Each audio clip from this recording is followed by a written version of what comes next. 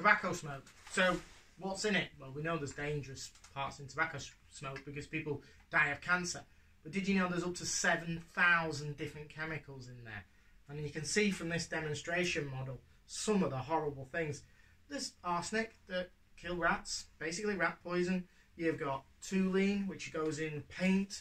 You've got different areas of strippers, bits that make candles, cadmium that's inside batteries. There's polonium-210, which is radioactive and one of the most dangerous substances known. All within tobacco smoke.